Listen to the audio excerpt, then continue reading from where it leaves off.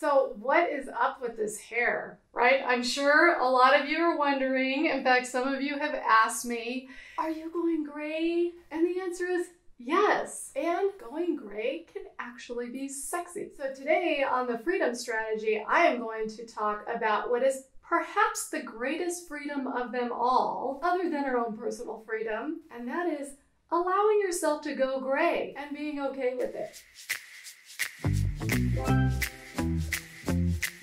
So I've got 3 tips I'm going to share with you on how to go gray and still be sexy. So just for a minute, I want to talk about the overarching theme of sexiness. I'll tell you a story, and before I tell the story, I will tell you that my mother honestly is like my #1 fan. So take it with a grain of salt. When she told me back in my 20s, she used to tell me, well, one thing's for sure, your sister got all the sex appeal and you didn't get any of it. And I know that sounds kind of harsh, but in all honesty, it was pretty true. I mean, oh my God, my sister would walk down the street and guys would just like fall all over themselves, and I could walk down the street, I could be naked and nobody even looked. And that actually was true. It's just kind of the way it was. But as I grew up, I started to kind of figure out what actually is sexy. And I can sum it up in one word: confidence. I think if you ask most men, and frankly, most anybody you know, what is sexy? And the answer is confidence. I've heard men say it, I've heard women say it.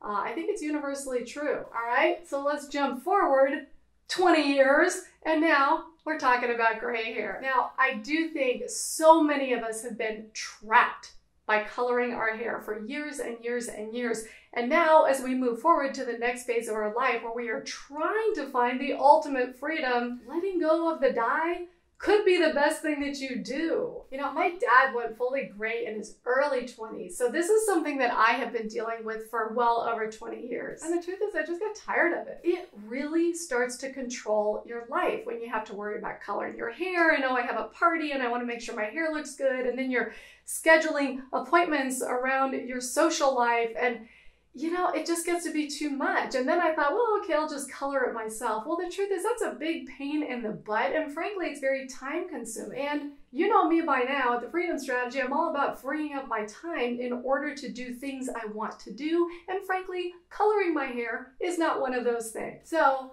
I made the decision about 6 months ago that I was going to stop coloring my hair. And it's not a little deal. In fact, it's kind of a big deal. Now, the good news is in today's world, actually going gray is kind of in fashion right now.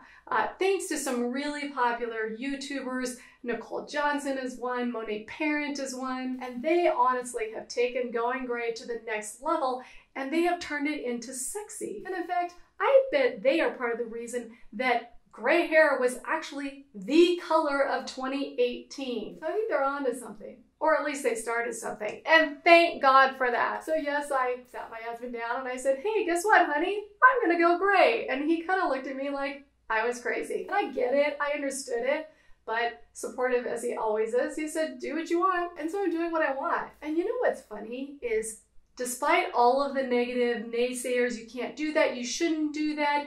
Even my husband's kind of look like, oh my God, I hope she doesn't do that. The truth is, since I started letting my hair go gray, I have had more compliments on my hair in the last 6 months than I have in like the previous 5 years. I don't know why that is, but it is. And I do know it looks kind of dorky right now, right? It's like this little gray blonde ombre thing. But if you rock the ombre with confidence, it can be sexy. All right, let's get to those tips. The first and most important tip is make this decision for yourself. Do not listen to all the naysayers. They will probably be wrong in the end. So you really have to do this for yourself. In fact, it's the only way you're going to be able to follow through on this long road to gray. Number 2 is don't let everything else about you go. You know, just because you're going gray doesn't mean you should give up on everything and only wear baggy, horrible clothes and never put on a stitch of makeup. I mean, if that's your style and you love it, that's fantastic. Just stick with it. You know, if you've been one that's been coloring your hair, you probably at least care about your looks enough to really pay attention to some of those other things. So don't let it all go at the same time. And the third tip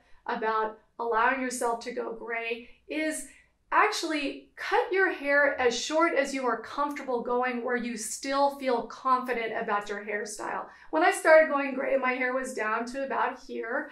And once I started going gray, I thought, man, I have got to speed up this process. And the best way for me to do it was to cut it. And I cut it to a length right about here that I still felt comfortable. I still felt sexy. I still felt attractive. If I had gone super short, even though I have had super short hair before, I probably wouldn't have been as comfortable with that decision. So you need to make that decision for yourself. How short are you willing to go? And go that short, because then the grow out phase will be faster. So I applaud you in your decision to go gray, whether you're just thinking about it or you're well on your way, or maybe you're already done with that process. Please put a comment below. I would love to hear about your process and how it has gone for you. I can tell you that for myself, now that I am 6-ish months into it, I'm actually pretty good with the decision. And I think it's that confidence that I have in this decision that has actually had people now start to tell me how great my hair looks,